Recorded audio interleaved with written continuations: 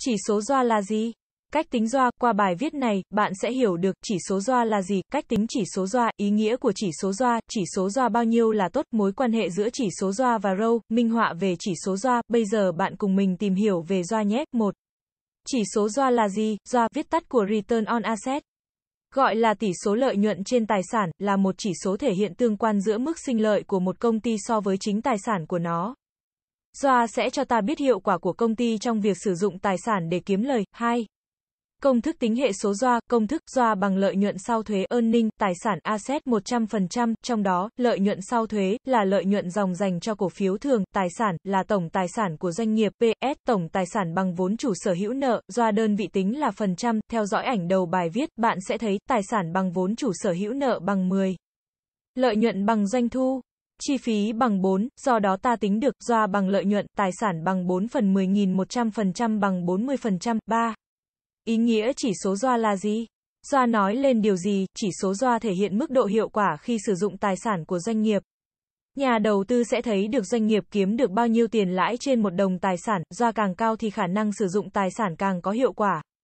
Tương tự như chỉ số ROA, những chứng khoán có ROA cao sẽ là những chứng khoán được ưa chuộng hơn. Và tất yếu những chứng khoán có chỉ số ROA cao cũng có giá cao hơn. Tóm lại, ROA bằng hiệu quả sử dụng tài sản. 4. Chỉ số ROA như thế nào là tốt? Chỉ số ROA thường ít coi trọng bằng ROA, nhưng ROA cũng là chỉ số quan trọng. Mối quan hệ của ROA và ROA là thông qua hệ số nợ. Nợ thì càng ít càng tốt, sẽ tốt hơn nếu nợ, vốn chủ sở hữu 15%, được đánh giá là một công ty đủ năng lực tài chính. Khi đó ROA dấu lớn 7.5%. Tuy nhiên, không nên chỉ xét một năm riêng lẻ mà nên là nhiều năm, ít nhất là 3 năm. Theo tôi, nếu doanh nghiệp duy trì được ROA dấu lớn bằng 10% và kéo dài ít nhất 3 năm, thì đó mới là doanh nghiệp tốt. Ngoài ra, bạn cũng nên quan tâm đến xu hướng của ROA.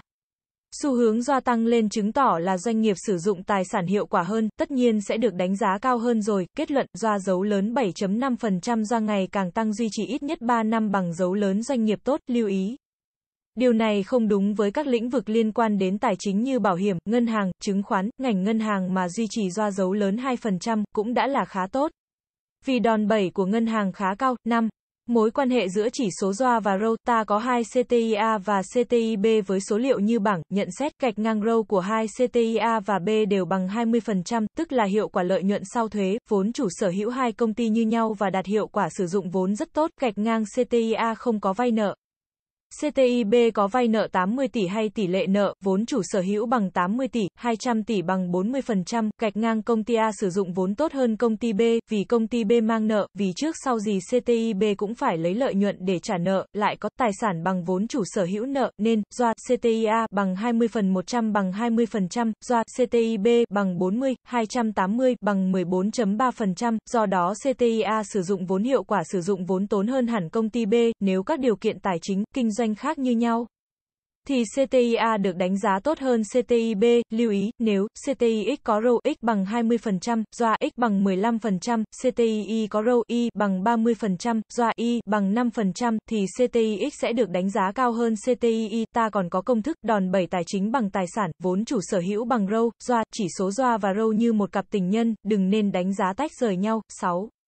Minh họa về chỉ số ROA, bạn đã kiến thức nền về chỉ số ROA rồi, chúng ta sẽ xem xét ROA của vài doanh nghiệp nhé.